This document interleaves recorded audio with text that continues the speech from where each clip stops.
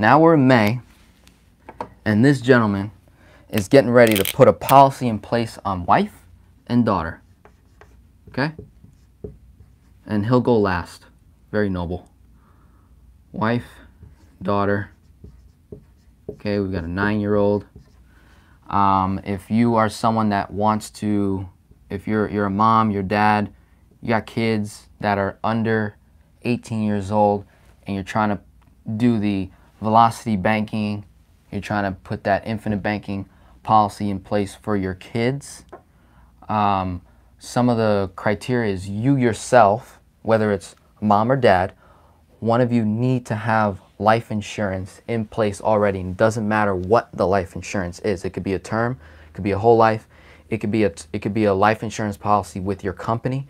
In this scenario, since he is a doctor, he's got a massive policy on himself through work, as well as wife has a policy as well. So he was able to go ahead and just get started on putting a policy in place on daughter. And another thing that we did, which was interesting, without harming our cash flow to start this at her young age of 9 years old, he was putting money into a college savings plan, $300 a month, I think, so that's $3,600 a year. Well, all we did was cut that off and redirect that money here so it can work better for us so that we can have access to it at a much faster rate and grow it, and also have that massive, death benefit that will grow. So by the time this little girl reaches 18, 19 years old, okay, by then they'll be 100% debt-free, 100% cash flow positive. All their policies will be put in place. She'll have this massive line of credit that he can gift to daughter, that he can, he'll stay in ownership for as long as he wants. I think once she becomes 18 or older, I believe that you can gift the policy, you transfer ownership to her. Now, in my opinion, if I was a parent, I probably would not give my kid authority over a massive, product or tool like that until they're maybe in their 30s, right? Or even older than that, when they're responsible, they've left the house, they know how to take care of themselves and feed themselves, and they're doing their thing, they got their career in line. Or you, the parent, just remains the owner of it your whole entire life, and then you can divvy out money, when daughter goes to college, boom, you give her a chunk of money. And then when she graduates college, give her a chunk of money. And then let's say she goes to secondary, more education, gets a master's, give her more money. And then she gets married, or buys her first home. You can structure it however you like, and then he's just gonna keep throwing that money in there year after year. So pretty cool how we're now in the process, and this is case by case.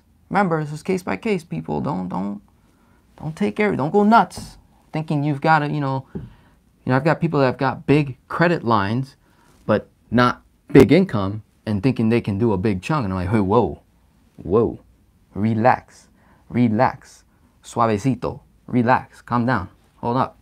So here's where we're at. We're in May. They've paid off $140,000 plus of debt rather than $113 in the same time period. Cash flows over $10,000 per month, and now we've got now we're going to start forming these policies. And the way we're going to do it, all right, the way we're going to set that up, okay, this is on this side, that's the checking account, right? Income comes in for them, okay? Money goes in the checking account. Right here is the HELOC, and then this is the desired policies that they want to put in place. Rather than using his cash flow, right, that we gained, what do you think I'm going to do? I'm going to take the HELOC, All right, take the HELOC, put it right here, and I'm going to structure a chunk that is similar to some of my annual expenses and monthly expenses. In this particular case, they have an expense coming up in July. So I was like, you know what? We're going to take advantage of this opportunity here.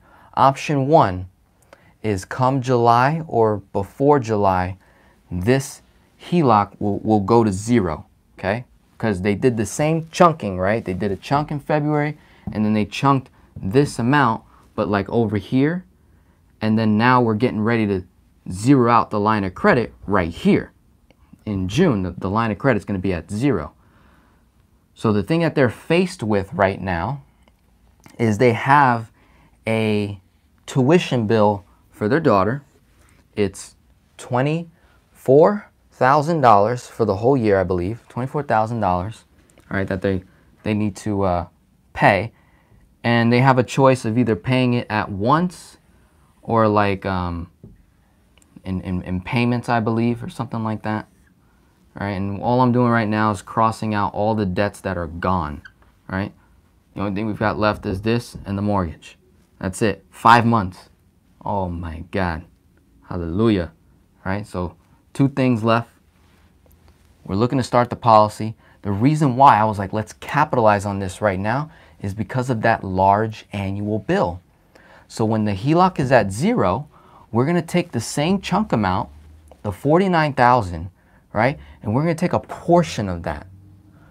The number that I have for them, I believe is gonna be $30,000 or $31,000, where $3,600 goes to start daughter's policy, and then the other $27,000 or so is gonna get dumped right into wife's policy, okay? And the way we're gonna design it is so that we can have $24,000 available in cash value. What do you think I'm going to do with that money?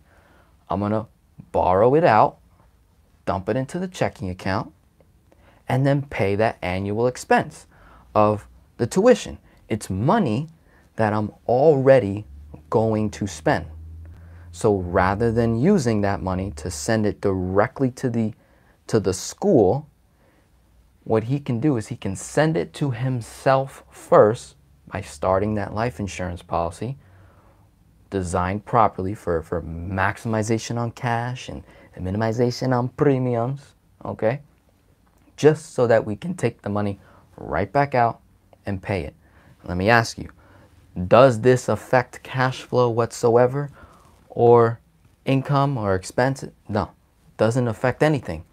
We're still gonna keep doing velocity banking because the other 10K or so from the 49, right? I'm taking 30, so I still have, oh my God, I still got like 18, 19,000 available to chunk. That money can go here towards the student loans and he can start knocking that out, right?